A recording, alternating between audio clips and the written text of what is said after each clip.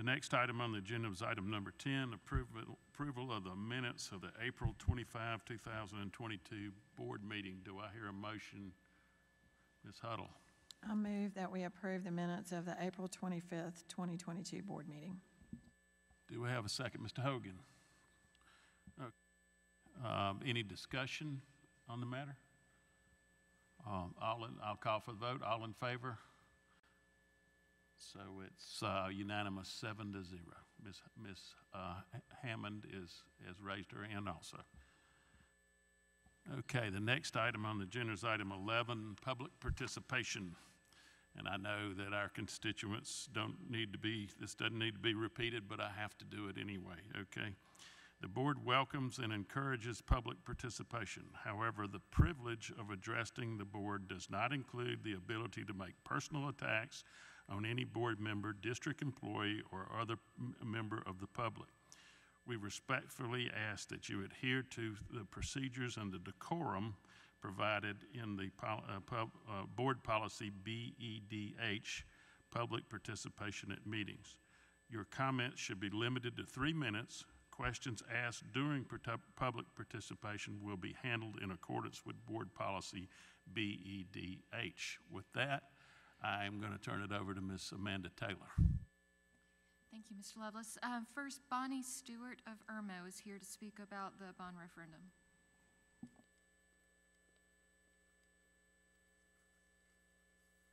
I'd like to thank the board for the opportunity to speak. I live in Carmel Commons. I'm the president of the HOA, recently named president. I've served off and on for several years. A few points of interest, and then also some questions, and I'll make it very brief. I will tell you that I am aware, have read, and have a copy of the gifted agreement for the property of Harbison West as an educational facility, and I am aware that there is a rescission aspect to that document if it's not used as such. My second point is the majority of the Carmel Commons neighborhood are retirees, and as such, a lot of them were not aware of what has been transpiring as it relates to the Harbison West campus. So I would like to invite any of the board members or yourself, Mr. Ross, to come and meet with us in the community. We'd be glad to do that, or we would be glad to come to one of the other arranged meetings so that we can discuss our concerns and interest. A couple of the points that I was interested in was covered the fact that the May 17th meeting would be virtual. I think that will be beneficial for some of our residents, but I still believe that there would be some that would like for you or some of the members of the board to actually come out and we could arrange a meeting. I wanted to talk about the security comments that I heard about the Harbison West campus, because the Carmel Commons neighborhood and other neighborhoods back up to that property. And we have security concerns because the campus has not been secured. We have had damaged properties throughout the years we've had all types of issues. I'm aware that when Mike Poole was there for several years that the security cameras were not operable. So I'm very thrilled to hear that whatever the decision is with the campus, number one, if it is retained as an educational facility as it was gifted, that there would be some movement towards securing the campus, not just for the children that are attending, but also as it impacts the neighbors. Because even though the majority of my neighborhood, Carmel Commons, are older and retired, we are tax contributors.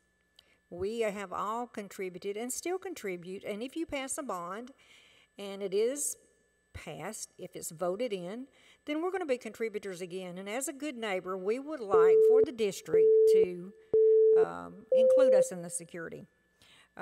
Just one other thing, and then I'll go. The time frame, is that set in stone for the August 15th date at 12 noon, and that date has to do with the fact that it has to be completed to be added to the referendum for the upcoming vote in the fall. Is that a correct statement? Okay. Thank you all for your time, and I would really like to hear from someone about a meeting with our community. Thank you. Daniel Parks of Chapin.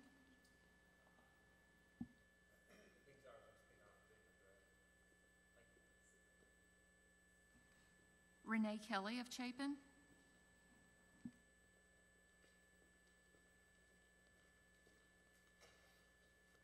Thank you very much for this opportunity. I just wanted to bring up some general concerns I have about our public schools that are heading down the wrong path. There's only so much time each day at school that teachers have, and the schools need to start focusing on teaching the basics of education to build a strong foundation for the future of our children to be productive citizens, especially in these younger years.